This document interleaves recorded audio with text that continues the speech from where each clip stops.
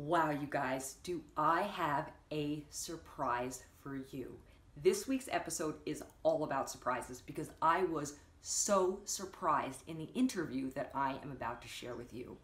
I had a chance meeting with Hollis Wilder, who was a friend of my husband's 25 years ago. Yes, I know I always start the show like this, but this is what my life is like.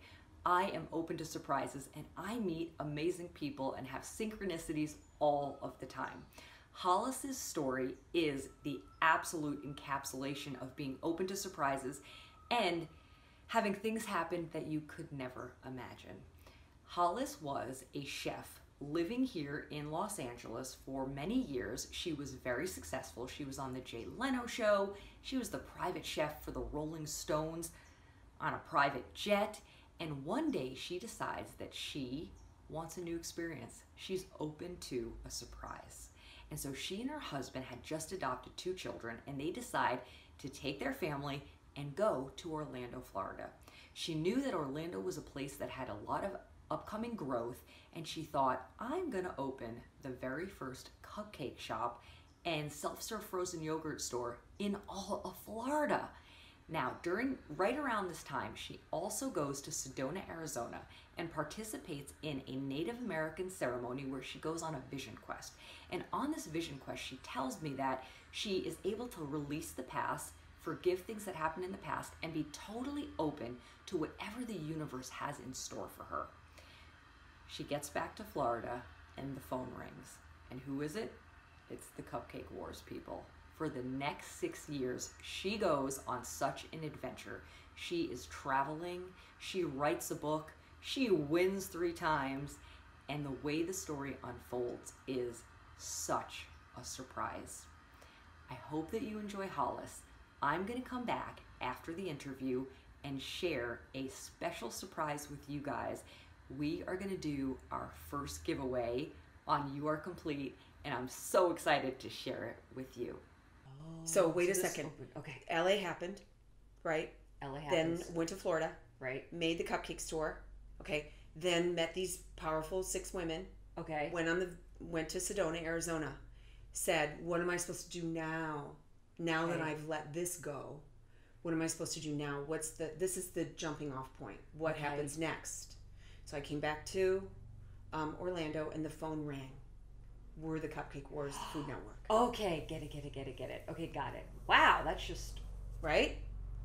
Yep. Okay. Open yourself up, and I love that you asked the question, what am I supposed to do now? And that sounds to me that you were open to whatever that answer was. That's right. I'll do whatever. I've had a radical transformation, it's because I've gotten to the space where I am either desperate or I've let go, and I am literally like, whatever my purpose is, I really want to do it. And then this magic happens. That's and right. They call you. That's right. You're the only cupcaker in Orlando. Okay. Right. So they All right. call me. So then, this is the short portion of the story. So for the next 6 years, I do nothing but Food Network shows. I win 3 times. They keep asking me to come on. I don't have to go after any of this. Wow. Right? Abrams, a reputable publishing house in New York, sees me on the first episode where I'm creating a salmon cupcake. Ooh, is that Yes, good? it sounds gross, but Yeah, it's I good. love salmon. Of So course, wrap you your made it. tongue around this. It's an hors d'oeuvre in a cupcake paper. Oh, then fabulous. So you can do it. It's not So for dessert. Oh, yeah, no, yeah. no. Okay, got it. It's just cupcake sounds like it's got sugar in it, Yes. but it's the container is is a cupcake. Okay, got it. Right, but it can be savory. Yes. So they Like a biscuit. Right, but it's got salmon on it and creme Delish. fraiche. Okay. Delish. So the publisher was surfing the TV and saw me talk about a salmon cupcake and Boom. stayed on that and called me and said, we want you to write a cookbook. I mean, this is just falling in your lap. Yeah. Oh my gosh. 7 Spiritual Laws of Success, Deepak Chopra. I think he says, do what comes easy. Right. Wow, so it's just coming. Okay. It's just coming, right? Okay. Okay, so you think, oh, talk about alchemy, right? Right? Okay. Yes. So all these things are happening, right? So then I go on the circuit. I'm on talk shows. I'm flying all over the country. People want to do segments with me.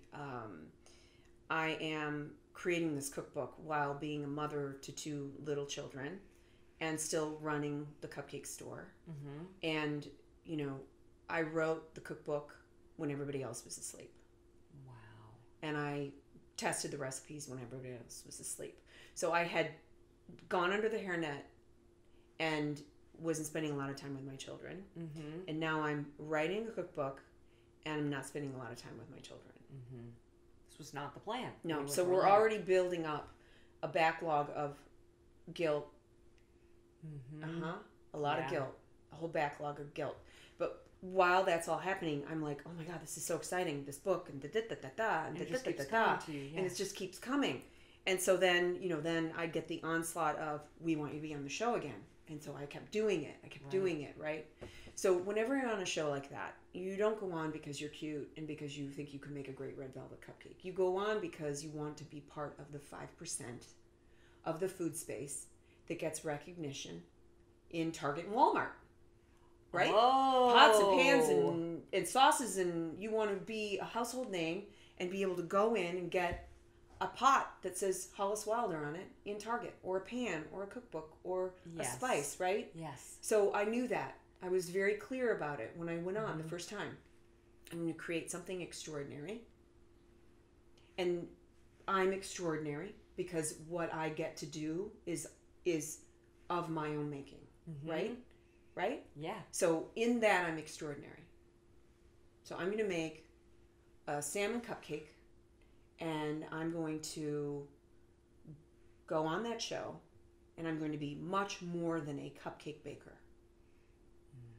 Right? And so I knew that. I knew that this was an opportunity to give back to humanity through a cupcake. Right? Right? Because I am uniquely and only myself. I'm uniquely myself. No one else is exactly like me. So I am incredible in that way, right? Yes. Right? You're saying that basically, like, you're one of a kind. Everybody is one of a kind. But the way that you are going to express a cupcake will be different than the way anybody else in the entire world can express cupcake. Right. And that makes you extraordinary, but also it makes everybody else extraordinary That's too. Right. Got it. That's right. Thank you for synopsizing that. No problem.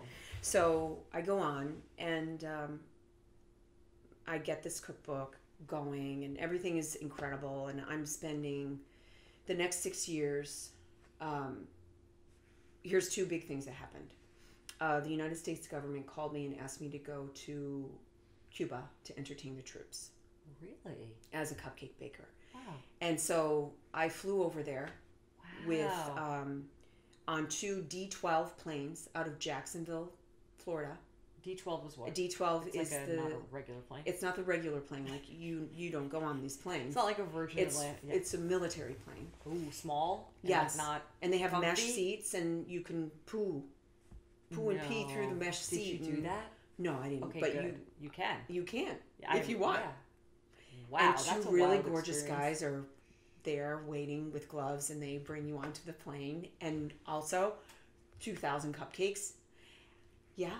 You had to bake them all and then bring them to Cuba? Yeah, because we couldn't work it out with the ovens there. It's like, it was crazy. Okay. We couldn't work it out there. So it would have taken a long time to bake them, and I didn't have all my sweeties to help me, and it was it was a 5-day tour. So I wanted it to be seamless. And the reason I needed 2 planes is because the other plane held all the icing and sprinkles and the rest of the cupcakes, because they couldn't hold, right? How fun is that? How fun is that? I'm like, oh my gosh, this is crazy that this is happening to me. The U.S. government is giving us a plane and all of the fuel and the manpower to bring me and these cupcakes to Cuba. Crazy. Wow. So it was one thing, and then you said there was a second thing. So then I came home from that trip, and I was feeling very worn down. Isn't that interesting how the things that make us like really excited, it's also like can be super draining. But you were doing all the other stuff too. And then you had the guilt that was building because you were with the babies. That's right. That's right. And I'm basically carrying around my own hair and makeup costumes. I wasn't carrying, there was no entourage of people making me look the way I needed to look. I understand this personally. I'm like blow drying the food so it still looks like the cheese is hot, and myself. I know, it's It's so not glamorous. Nothing glamorous about it. No, it's not. No. And all the while that's happening, you know, people are like, oh my gosh, this is incredible. They're inviting me to speak in different parts of the country and all this stuff is happening. So I'm feeling very worn down. And then I had a publicist and she said, Katie Couric wants you to come and be on her show. So you would think that Katie is the pinnacle of success. Mm-hmm. I'm going to be on Katie Couric. Yes, you've made it. How many... You can't even... She's if you told me I was going to be on Katie Couric, I'd be like, we've arrived. Yep. And that didn't happen. You didn't go on Katie Couric. I went on. Oh, but you never felt that feeling that you've made it. No. Really? The opposite, exactly. What? So I went on, and while I was doing that, plus when I was in Cuba, I had a couple producers were pitching shows for me. Mm-hmm. So they were, you know, pitching to Oprah's network, mm-hmm. Everything, every network that's out there that now is attaching itself to reality. Mm-hmm. And none of those things came together. Mm-hmm. This went on for almost the entire time that I was on Food Network. So for 6 years, they were always like, "Oh, we want to do something with you," and, mm-hmm. and then it would fall through. And it just right, okay. It just didn't happen. So then I'm on Katie Couric, and I had just done Marie Osmond's show, and the producer liked me so much. She said, we're going to use you for something else. I don't know what it's going to be, but something else is going to happen. And why don't you have your own show? All this, right? So I didn't know this, but she had left Marie and she went to work for, excuse me, Katie. Do you need some water? I think I just need another sip of tea. Okay. So she'd gone to work for Katie. So she called my publicist and said, we want her to be on the show. This is a very important thing. The people who are in their own business need to know. Okay. Very important. Pay attention. I'm paying attention. So you know how we show up and we're a whole like beauty and we bring our own thing. And yes. I bring all the food and I do all my own stuff, right? Right. So my publisher said, you know, you're going to be in New York. You should use my assistant. You should use my assistant. She'll help you. Okay. I might need help. I mean, I certainly need somebody to do the tweets and the twoots and the tuts and the dates and all those things, right? Yeah, all the social media. I need somebody to do all the social media. So I have this girl come. Well, you know what happens with that. She makes it all about her. Oh, really? She made it all about her. But then the other part of it is that the producer said, there's a couple parts I'll tell you. I'll give you details on each one. But the producer said, Katie doesn't do a food segment because she doesn't have a kitchen. Mm-hmm. So she just wants to do a sit-down interview, mm-hmm. and you can bring out the food, and then you have to talk to her about the food, but you have to have it already cooked. Okay. Never done that before. Well, that has to be hard because you have to transport it all there and have it looking perfect. Well, but not only that, I tell you how to make it by talking to you and we interact with one another. Mm-hmm. So the whole of my ceremony and the way in which I am an Epicurean is now cut off. It's not about the process, just like this is the end result. Right. So now let's just have a conversation about it. Mm-hmm. Okay. Okay. Totally understand. So it's just like when you had that reaction when I said I made a salmon cupcake and you were like, oh.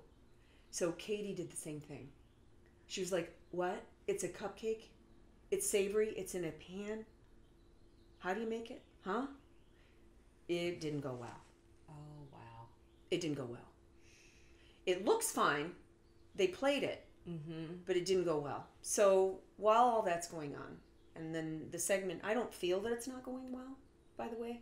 You're not aware. I'm not aware of it at all. You're just like, I'm on Katie Couric. I'm on Katie Couric, and I'm up and effervescent. And, you know, if you watch that segment, you would never know that there was a problem. Okay. So then I finish with the segment, and I go back, and Katie comes over to talk to me afterward, behind the scenes, instead of on camera, which is completely different. Yes. Right? So who pops up in between Katie and I? The assistant? Yeah. And what does she do? Cock blocks. What does she do? She says, oh my God, I've been watching you my whole life. I've been watching you my entire life. You're my hero. You're incredible. You've done so much for women. Oh my gosh. This is my moment. Get out of the way. And then the moment was over. Oh. And I didn't get to talk to Katie. And so the next day, I get a phone call from my publicist, and they said they're not sure they're going to play the episode. Mm-hmm. Katie was really taken aback by your assistant. Oh, no, and it wasn't even your assistant. Uh-huh. Oh. And not only that, but the segment was all over the place. Now, having sat here with me for the past however long, 6 hours that we've been here, you know I jump all over the place. Yes. So now I have these amazing creations that I put my entire life into right there in a cupcake tin. Mm-hmm. That I've toiled over, that I didn't get to spend time with my children over, all this stuff. Mm-hmm. And she wants me to talk to her about it.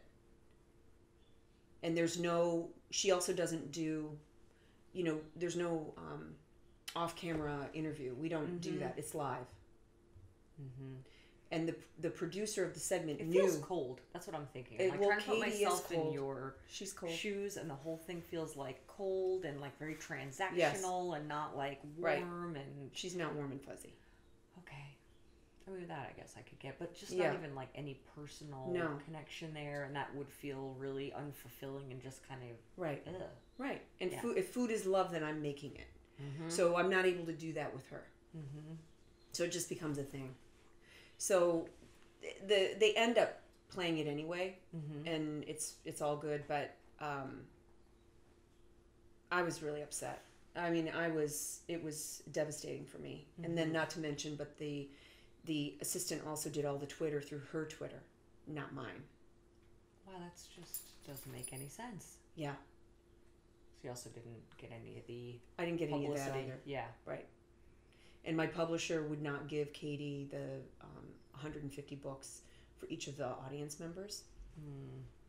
So there were a couple things like that fell apart. So then there were all no's across the board with the TV show. Oh, wow. And I'm still feeling sick.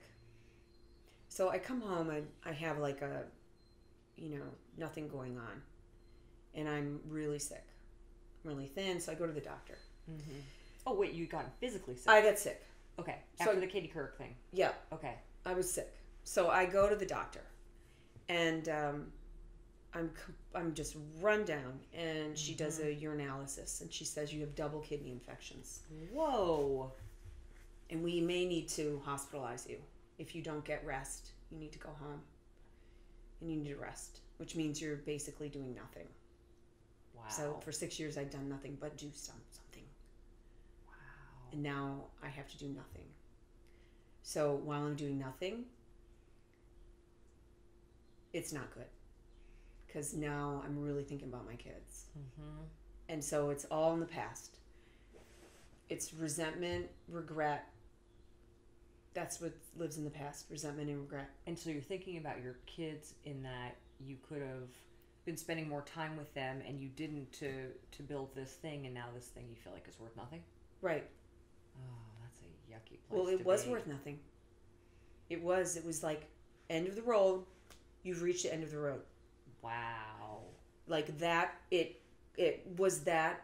Wow, really? Because yes. Katie Couric interview didn't go well? It was the combination of all the things. Okay. I got sick. The Katie Couric. Yeah, the no shows. Like the next thing seemed like you would get your own show or do something like that, and everybody was like, "No, thanks, can't do it." That's right. Oh God! And now you're physically sick, and you physically really can't do anything. Right. Oh gosh. And then I'm all in the future, which anxiety. Is where fear and anxiety are. Yeah. Right. And I was able, so I was in bed for 3 months, and during that time, wow, I was really able to. I mean, you can only imagine the myriad of, I was a victim, I felt sorry for myself, I was, everything, whenever you're processing something, a loss, I mean, it was, brutal. Who am I now? Because remember what I said, this is momentum. Mm-hmm. So now it's at a stop, it's at a standstill. Mm-hmm. So then who am I? What have I been doing? Mm-hmm. Did I really want it? Now, here's the thing. I always have listened. I was always listening to myself, and I really thought that the spirit of my understanding, which takes many forms. For as many languages as there are ways in which you can understand spirituality and religiosity and all of that. So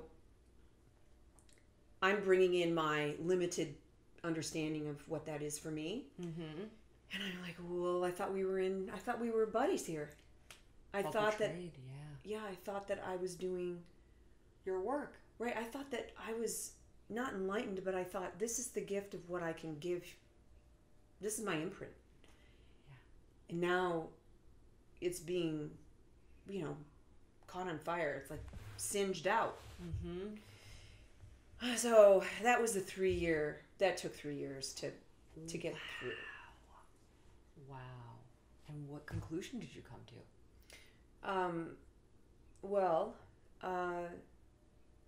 I decided that I couldn't stay in my marriage. Mm-hmm. I realized that it wasn't him, it was me that was, I was suffocating myself in a lot of ways. And I was doing it through that marriage. Mm-hmm. And so I was sick, and I was lying in that bed, and I knew that the effervescence of myself was going away. Mm-hmm. And I think that you only have a certain amount of that, and then it burns out. Oh no. That's my whole fuel. That's what I've heard. Okay. You only have a certain amount, and if you don't cultivate it and have balance with it and take care of it and pay attention to it and be happy about it. I think that's true. Yes. Then it will burn out. And once it burns out, I don't know it's way harder to get it back. It's a lot harder to come back. Yeah. Usually you don't even know if you can come back. Right. Mm-hmm. What was going on with your kids while you were sick? I was pretending like I was okay. Mm-hmm.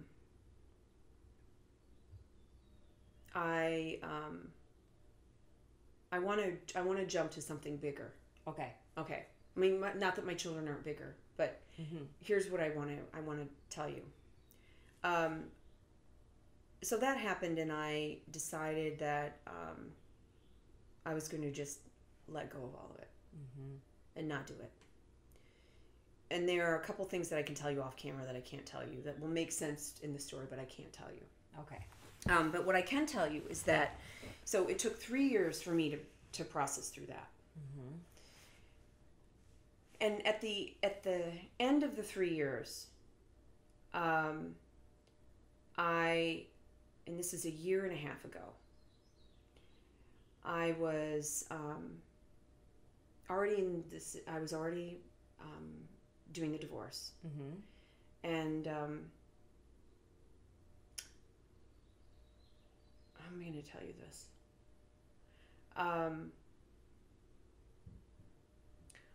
There was a lot of anxiety, so I was very manic. Mm-hmm. What I know now to be manic. Oh. So I had an episode where I ended up. Mm-hmm. Thank God I didn't have my children. And thank goodness I had just gotten out of the car. Mm-hmm. So I went into my house. I got my dog. I decided to take my dog for a walk. Mm-hmm. And I heard a trumpet playing. Mm-hmm. And I followed the trumpet.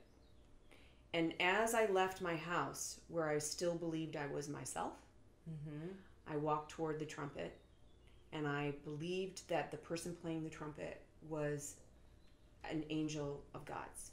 Mm-hmm. And I went closer to him, and we started talking, and I asked him about his music, and he said, "Come inside and meet my mother." And we went inside. I met his mother, and I thought his mother was Mary. You see where I'm going with this? I do. It sounds like you were having a delusion. Yeah. So what ended up happening was that with manic depression, which I didn't know I was manic. I'd never been diagnosed. Wow. So you had your first manic... Oh, no. You probably had other manic episodes. Maybe throughout my whole life. Wow. So that was the first...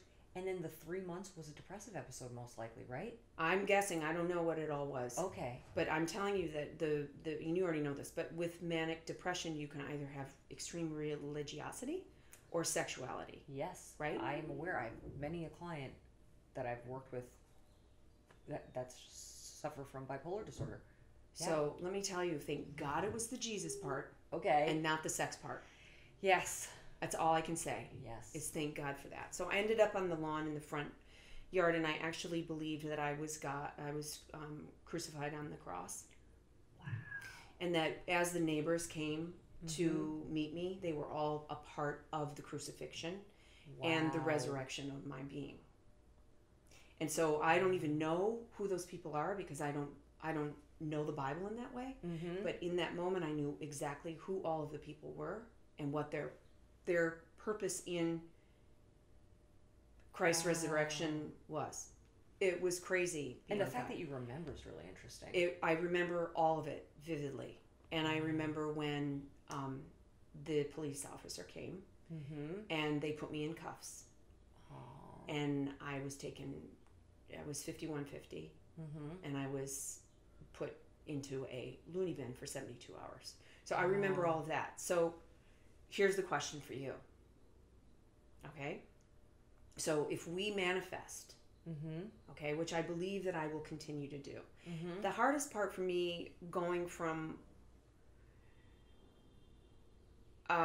like I said before, when you're building toward something happening in your life, all of those experiences are taking you to that place, right? So when you now are going to a new place, those are all brand new experiences that will take you to that new place, right? So I'm going to a new place, but I don't know where the hell it is, okay? Before, I kind of had an idea. I was on a food trajectory, right? Yes. Okay. So now I'm not going to leave my children in the dust. I wasn't really leaving them in the dust before, but I felt like I was. But now I'm back in LA. Okay? I manifest bringing that in. As part of the negotiation that I had in my divorce, that we have to move back to Los Angeles. I have no idea what's going to happen. Next? I know that I'm here. I know that my children are going to be here. I know that I'm centered in a way that I've never been centered. I know that I don't want to do anything that I did before with food. I don't want to be on TV. I had a nice time writing a cookbook, and it is a journal of my recipes that I get to, that people can buy. They can buy it. It's on Amazon. They can buy it. But it doesn't mean anything else to me. Besides, I'm so detached from all of that happened because it didn't give me what I wanted. So there's a little bit of anger there, but acceptance. And in the same way that all sorts of extraordinary things happened for people, the same spiritual tenets and the way in which the world works bring together darkness and bad things too. They come together. It's not like they're separate. So it's not like, oh, you're a good girl and you've done all these fantastic things, and so now you get the goodie basket. No, the dark and the light is always there, kind of regardless of, you don't have to do anything. It's just part of our reality, is that there's light and there's dark. And if you're human, you're going to experience suffering and pain. That's right. And I have. And out of that comes some extraordinary growth, right? Which there's a lot of. So I have that. It's a badge that I carry around with me that I'm very proud of. And I roll with all of that.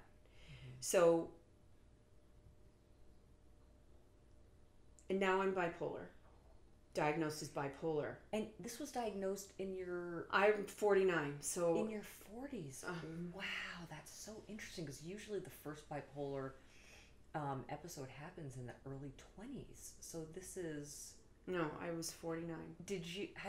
When you look back now, have you had any other episodes of mania that were undiagnosed or that were unrecognized as that? No. And do you think that during the time when you were building the business and doing everything those 6 years... That was manic. You were actually in... This is what's nuts about mania. Most of the manic clients that I work with have, a lot of them, not all of them, but a small percentage, some percentage of them, have been really incredibly successful, because the fuel that you feel when you're manic, you can get a lot of stuff done. Yeah. And you were saying you weren't sleeping at night. You were doing, you were up all night, and lack of sleep is one of the hallmarks of mania. But it sounds like you weren't having any delusional symptoms or symptoms that were putting your you know, like you weren't having really any negative consequences. You were getting TV shows and businesses and book deals and all this stuff.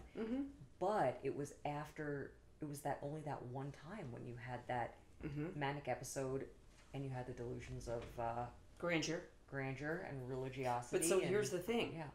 Before I forget, I want to say this one thing. So that's why it didn't work out for the TV stuff. You see? You see? Yeah. Okay, so now I don't know what's going to happen next, but that's why I got sick. Right? Right. And I believe that. You got sick because why? I got sick because I needed to be diagnosed. And I also, if I really, really listened to myself when I was out on the road, huffing and jiving and doing all those things that I was doing, I didn't really want to do it. There was a part of me was like, wow, this is a lot of work. I don't know if I really want to be part of that 5%. Because if I'm working this hard right now, I don't know if I want to be doing it all the time. I don't know. It's hard. You know, it'd be easier if you have a whole crew of people and they're all handling you. But when does it get like that? But when does it get like that? I don't know. And I mean, I was a long way to Giada. You know? Yeah. Or Rachel. I know. Ray. I was a long way. So I believe that now I know all of that. And I believe that I can't do all of those things anymore. I can't do 15 things at once. I can really do 2. Yeah, self-care is incredibly important for anyone, but the regularity of one's schedule is so important for somebody that struggles with bipolar disorder. Yeah. I mean, the sleep schedule, the eating schedule, it's just so important to do that. Yeah. To try and keep the balance. Yeah. Wow. So here you are, back in LA, ready for the next surprise. That's right. That's what it's about. Wow, Hollis, what an incredible story. Amazing. Will you tell us what's one spiritual principle or one ritual or something, you're talking about ceremony, that you do every day? I look for kindness. In others and yourself? Yep. Yeah. Wow, I love that this interview ends on kindness. Hollis helps us to remember that you never know what somebody is going through, you never know what somebody is struggling with, and to take the approach of kindness in all your interactions is a beautiful thing. All right, guys, are you ready for the surprise? All right, Hollis has been so kind to give away a cooking class and eating experience for 5 of you guys. What you need to do to be entered into this awesome free giveaway is I want you to answer the question, how would you live your life if you were open to surprises? Now, you can write 3 to 7 sentences and put it in the comments either on Facebook or on YouTube. So put your answers in the comments. You've got until next Friday, and then we're gonna pick our favorite 5 answers. Those 5 folks and a guest are gonna get to go over to Hollis's house. David and I are gonna be there. Hollis is gonna be there, and she's gonna teach us to cook something extraordinary. This lady's a pro. And then we're gonna sit around together and enjoy the ceremony of joining over food and talking, and I'm so excited to share this experience with you. We cannot wait to hear what you have to say. How would you live your life if you were open to surprises? Answer it now, and I'll see you guys next week. Always remember that you are complete, whole, and miraculous.